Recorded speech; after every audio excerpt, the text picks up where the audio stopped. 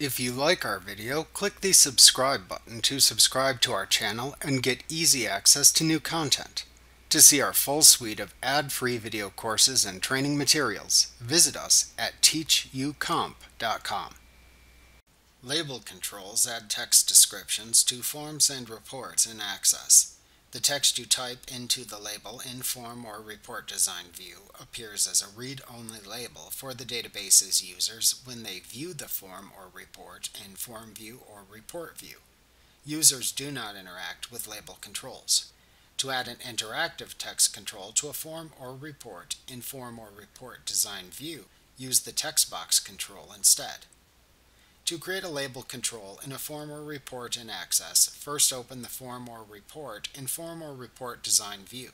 Then click the Label button in the scrollable list of controls in the Controls button group on the Design tab of the Form Design Tools or Report Design Tools contextual tab in the ribbon. Then click and drag over the area in the form or report you want the label to cover. There is no wizard for adding label controls, so after you release the mouse button, the label control inserts itself into the form.